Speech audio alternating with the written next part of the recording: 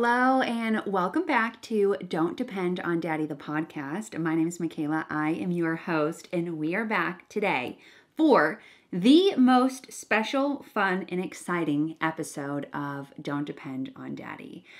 First things first, before we talk about it, if you are not new here, you already know what's coming. But I just want to say before we get into this episode, I am outside of my usual setup. If you're watching this on YouTube, you can probably see that.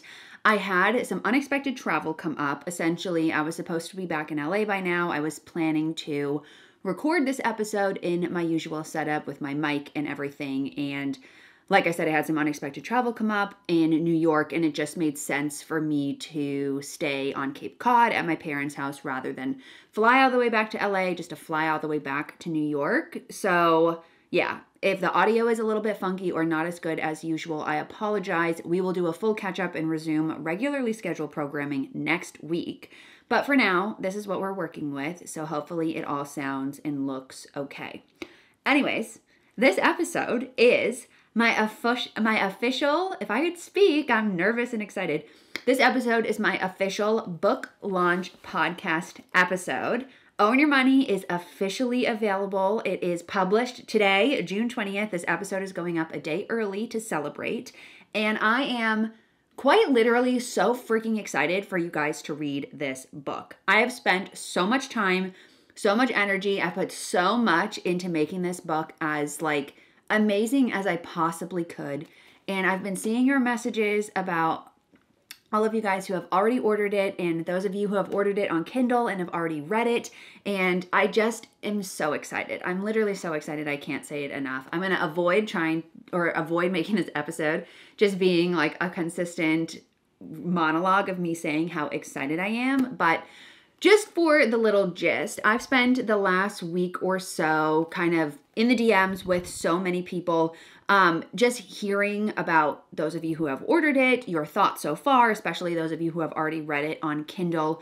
Own Your Money actually hit the #1 new release, both in paperback and Kindle within the personal finance section on Amazon a handful of times. So she's been in the charts already. It hasn't even come out yet, and she's in the charts. So I'm so excited. And that just means that you guys are showing up and you are supporting me and you're ready to learn about your finances. And I'm so excited and so grateful for that. I was a little bit nervous because for the first couple of months of pre-orders, it was a while before the book came out. And I was nervous about losing momentum. And it seems like as we have neared this very exciting day, you guys have all started to show up for me. So first of all, outside of the fact that I'm really excited, I'm incredibly grateful and thankful for you for supporting me on just my journey overall. You know, whether you're listening to this as your first podcast episode or you listen every week or you've been following me on Instagram or whatever, I just want to say thank you so much for all of the support. I never would have been in this position to even write a book if it wasn't for you. And I know that that's like the most cliche, silly thing. It feels silly when I hear it, when like online influencers or whoever I follow say this kind of thing. Like, I wouldn't be here if it weren't for you. But I literally wouldn't be here if it weren't for you. And I, have just learned so much about myself. I've just learned so much about running a business, and this experience of being able to work for myself and write a book and sort of forge my own life has been such a wonderful, positive experience for me. It's completely changed my life. It's taught me so much about who I am. I am so happy and grateful that this is just the life that I get to live. I talk about this in the book, but I spent like the first couple of years of my 20s just really, really depressed and unhappy and lost and confused. And I thought that something was wrong with me. Like, I thought that I was broken because I just couldn't find my way in corporate America, in work. I always got passed over for the promotion. I never got the jobs that I really wanted. And when I did get the jobs that I wanted, I didn't like it. And I had a lot of issues just navigating that. And I know I'm not alone in that experience at all. Hopefully my journey is relatable in one way or resonates with you in one way or another. But I struggled. The first couple of years of my 20s were really hard. And I feel like, over the last year where I've been able to work for myself and forge this path, like, I've just realized how happy life can be. And it, like I said, it sounds really cliche, but I'm just feeling a lot better and more excited about life. And there was a period of time there where I just didn't think anything was ever gonna really work out for me. So I'm so thankful and so grateful for all of you guys who have supported me, who have purchased my products, who have purchased this book, who like my posts on Instagram and TikTok and have just made this experience possible for me. And hopefully, you look at my journey and you read my book and you realize that I'm not special, and what I do is something that you can do too. So all that being said, thank you so much for listening to my podcast, for buying my book, for buying the personal finance dashboard, which you can get for $10 off using the code podcast1. And yeah, I'm really grateful. I do want to say, going into this week, and for this week only, on the topic of the personal finance dashboard, I am going to be running a little ad hoc giveaway, and the only way that you can enter the giveaway to win a free PFD, I don't know how many I'm going to give away yet, depends on how many people participate. If there's tons and tons of people who participate, I'll give away more. But essentially what I'm going to be doing is, if you purchase Own Your Money, whether it's the physical copy, whether it's the Kindle copy, or the audiobook copy, because it's available on all of those platforms, you need to share on your Instagram story the book when you receive it. So either your order confirmation or the physical copy of the book. I can't wait to see physical copies in people's hands.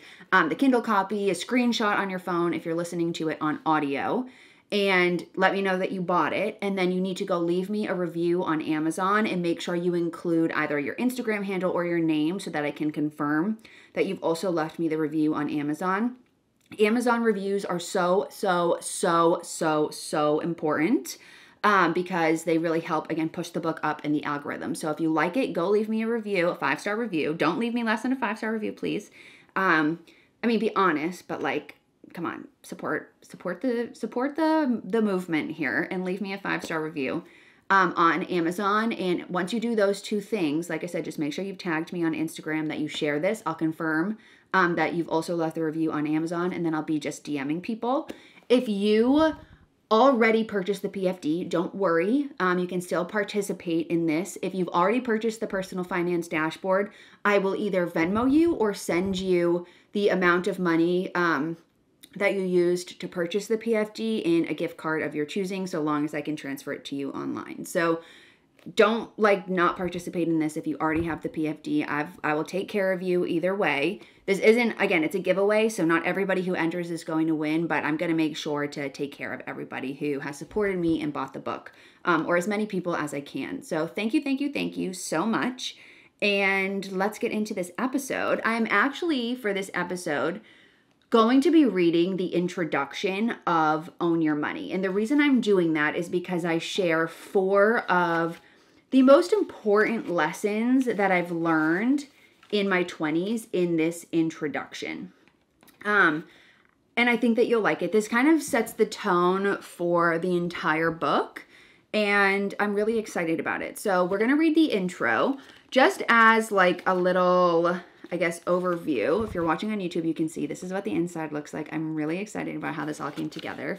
I was a little bit nervous about the illustrations because it is a very illustrated book, not in a weird way, but just in a way to make the information a little friendlier and more digestible, because a lot of personal finance books are really stale and dry and they're not very fun to read. So hopefully this one's a little bit more entertaining, fun, and it helps bring some of the concepts to life just through some of the illustrations. It's not overly illustrated, but the chapter intros and stuff have a little picture and everything, and I think it just looks really nice. I fought with my publisher a little bit over some of the illustrations because I really didn't want it to be too illustraty. They actually wanted to put more in here, but I feel like we found the perfect happy medium, and I'm happy with how it turned out. And also at the end of every chapter, there's little roundups and action steps that you can take to implement and summarize the action steps throughout the chapter. So if you are, in a position where maybe you've read some finance books and you're like, okay, that was great, but I still don't know what to do, you will not feel that way after you read Own Your Money. But anyways, just as an overview, there are 8 chapters in this book, and then an intro and a closing thoughts section where I sort of wrap everything up. So if you are ready to go through all of this, the little tagline is practical strategies to budget better, earn more, and reach your six-figure savings goal. So if you're ready to do those things, you'll want to pick up the book. I'll read through the chapters quickly, and then we're going to read the intro, and we'll talk about the lessons. So chapter 1 is getting organized, laying the groundwork. It's called Get Organized, Get Started. Chapter 2 is called Budget is Not a Bad Word. So you're learning my signature budgeting method, the zero-based 3-bucket budget, and then also how to make it a 50-30-20 budget, as well as budgeting tools and spreadsheets. So which one's right for you, whether it be an app or a spreadsheet. Chapter 3 is how to set and reach your financial goals. Chapter 4 is how to spend your money on the things that matter. So learning how to spend your money and not like do what I did, which we'll talk about in the intro, which I'm going to read. Chapter 5 is called Investing. Never heard of her. So you'll learn how to invest. We go through my flower shop analogy, which if you follow me on Instagram or you join my TikTok lives, you've heard this before, but we talk about it in the book. It's the perfect analogy if you struggle with understanding different investment types. Chapter 6 is called Success is Hidden in Your Routines. So financial routines, that's my favorite chapter. Chapter 7 is called Career Conundrum, and we talk about the whole premise that your dream job does not exist. The earlier you figure that out and accept that, the happier you'll be. And Chapter 8 is increasing your earning potential. So side hustles, negotiating for a raise, negotiating your salary, all those kinds of things. So there's lots of good stuff in here, and you should go order her if you haven't. Anyways, we are going to read the introduction. This isn't super long, so let's get into it. Introduction. There is immense pressure on young adults to figure out their lives early on. You're told you need to get your dream job right out of college and start climbing the corporate ladder. Beyond the stress of establishing a lifelong career at such a young age, you may feel pressure to do things like move to a big city, have a cool apartment, maintain a bustling social life, the list goes on. It's hard, it's scary, and there's no blueprint for what to do, until now. The hardest years of my life were the best thing that happened to me. You may know me as the creator behind Break Your Budget, but the journey that led to this book started years before I had my own platform.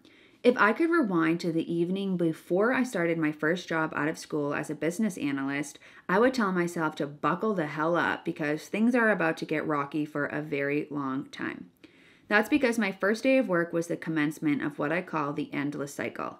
Wake up, run, shower, commute, work, commute, repeat. Okay, yes, there was good with the bad. I'm not going to lie. Commuting into Boston, wearing my suit, and walking through huge, shiny doors in the heart of the Back Bay made me feel important. I grew up watching movies that glamorize working in the city, wearing professional outfits, making lots of money, and sitting in a high-rise office with panoramic views. Here I was on my first day of work, living what felt like a movie. Also, I wanted this job. I worked my ass off to get a job at a Fortune 500 company in a competitive rotational program. I went through hours and hours of interview super days, which are marathon interview days and case studies to get there. Yet after the first week of living the corporate life, the only thing getting me through each day was knowing that my paycheck was on the way. I got paid every other Friday, and having a salary meant this was the most money I'd ever made. I couldn't wait to see what my bi-weekly check would be. Friday rolled around, and the first thing I did when I woke up at 5:30 that morning was log into my bank account. My heart sank when I saw it. I was barely breaking $1,600, which was almost $300 less than what I thought it would be. Unfortunately, I didn't realize just how much tax would be taken out, and after the taxes were combined with the 5% I was contributing to my 401k, I felt defeated. Over the course of the first few months in that job, I lived at home and saved as much money as I possibly could. I didn't have a system in place. I just tried to keep my spending to less than $500 a month so I could save around $2,500 each month. I knew if I wanted to move out of my parents' house and live that part of the dream, I'd have to map out my expenses to make sure I could afford it. Average rent prices in Boston were more than $1,000 per month, which was nearly an entire paycheck for me.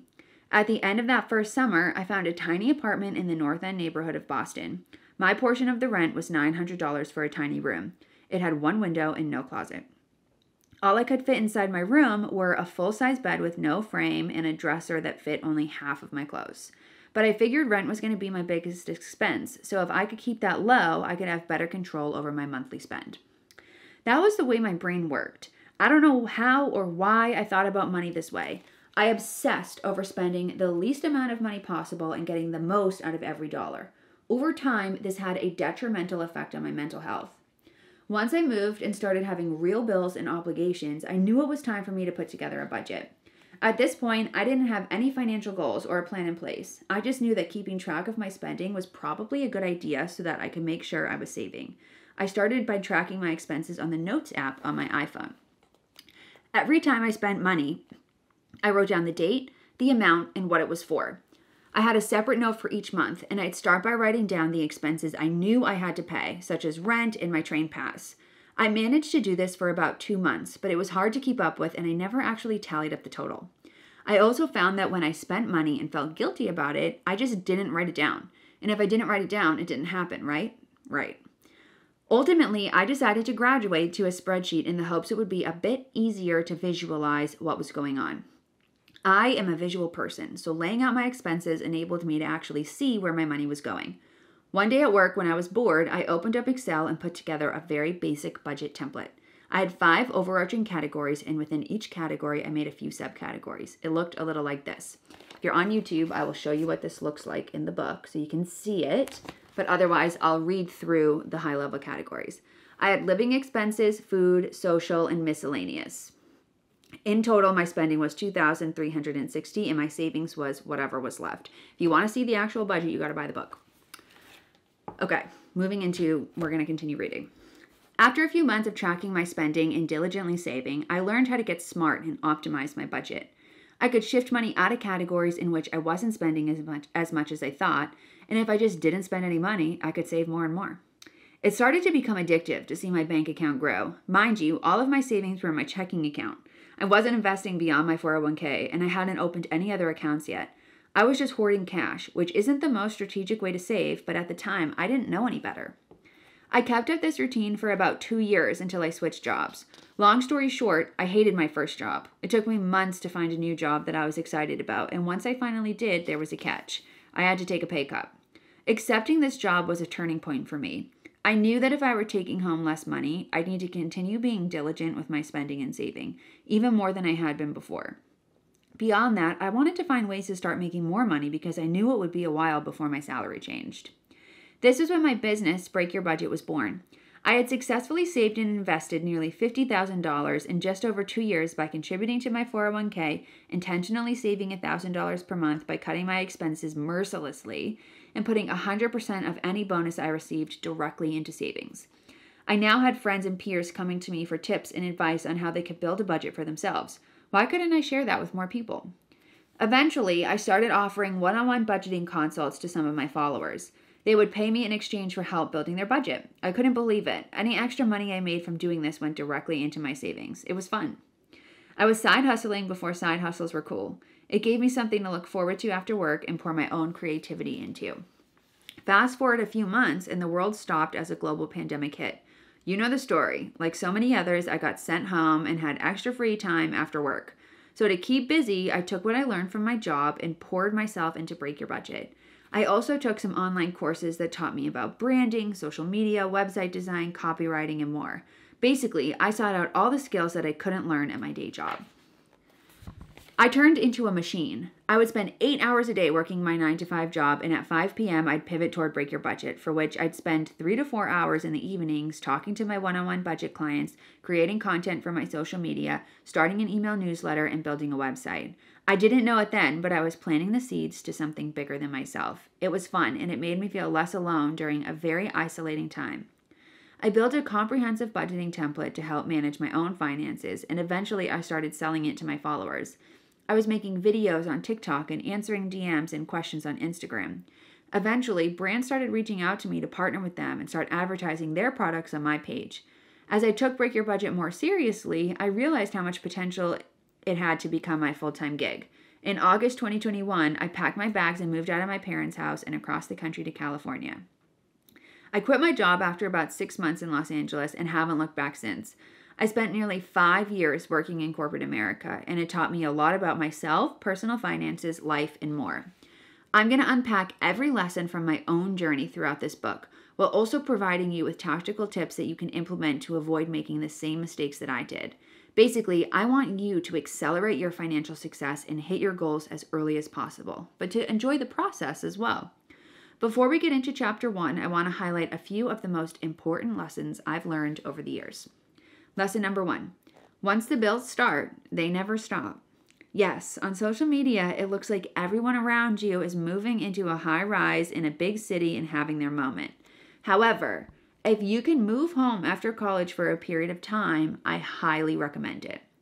That's because once you move out after you graduate college and start paying bills, they literally never stop. You will always have a rent or a mortgage to pay, along with all the other bills that come along with a place of your own. If I could do it over, I would have stayed home much longer and dealt with my daily commute. It would have allowed me to build up a more sizable nest egg, and it would have taken the financial pressure off me for those first few years out of college. Culturally, the United States sets an expectation for people to become self-sufficient and independent very early on in life. In many other countries around the world, it's much more normal for young adults to move home after they go to university and stay there until they get married. This gives them ample time to work and save before entering the next phase of their lives. I hope in the future we in the U.S. normalize living at home. This is a quick note breakout. So in the book, there are little note sections that pop out so you can read them.